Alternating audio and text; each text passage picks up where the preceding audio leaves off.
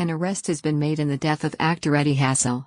Police officers in Grand Prairie, Texas, responded to a report of the shooting around 1:50 a.m. Sunday morning.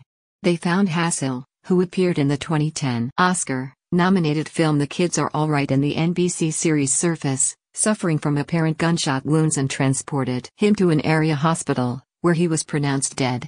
Grand Prairie is about 13 miles west of Dallas. Wednesday, suspect John Antone was arrested for capital murder. The 18-year-old is in custody at the Grand Prairie Detention Center, and his bond has been set at $500,000.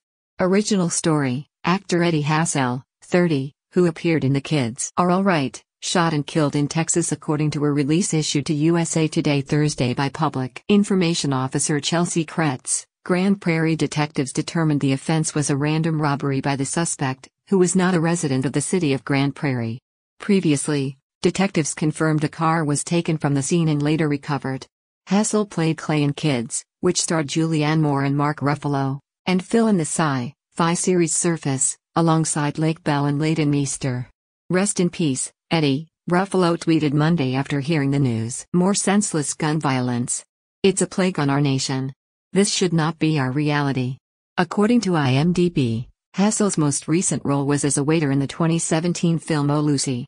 Rapper DaBaby's brother Glenn Johnson dies. "I would give up all I had to see you happy."